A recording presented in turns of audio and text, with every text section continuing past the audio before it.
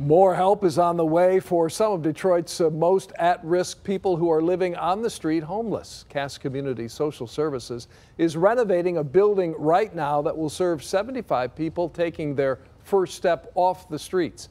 And the focus will be on supporting families in need as they look to put their lives together.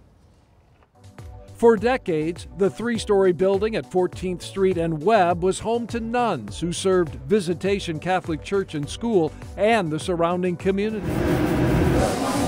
Now these young people from Dexter and other volunteer groups are hard at work cleaning the cafeteria and tackling other tasks as renovation of the building continues. I think the nuns would be happy. Reverend Faith Fowler is shepherding this project, which in the coming months will bring homeless families in off the streets. Privacy, dignity, autonomy, safety, right? All of those things are important. Providing that has been impossible for Cass Community Social Services at its emergency and warming shelters, which temporarily house those in need in one large room. Imagine trying to get your kids to sleep in a room with 50 people, where other kids maybe aren't wanting to go to sleep, or other adults are perhaps wanting to watch TV, or somebody's got a cold or the flu or COVID. This former convent has 30 individual bedrooms, and the space will allow families, large and small, to stay together. That's the first step in off the street where women with kids, and occasionally men with kids,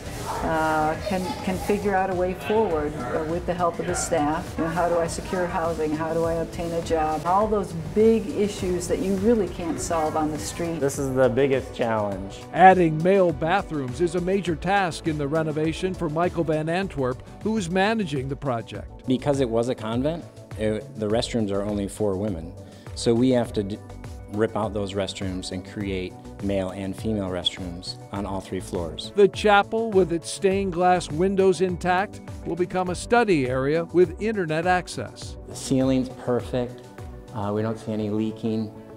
So this will be a great area for kids to come and do work, do study. Comcast gave us free Wi-Fi. Retiree Don Redding is part of the volunteer group giving the building's interior a fresh look. Our group has painted pretty much all the rooms on the 2nd floor. They've lined up the 3rd floor for us to get started on at our convenience, so we'll just keep working away at it. Bottom line, it'll become a comfortable place for the families that will be served here. Yes, that is the goal, and that's what we're going to do. Catholicism, and nuns in particular, have a bent for social justice and for works of mercy. I think they would be very pleased that the building is continued to be used for a ministry of sorts that helps people who are really in need.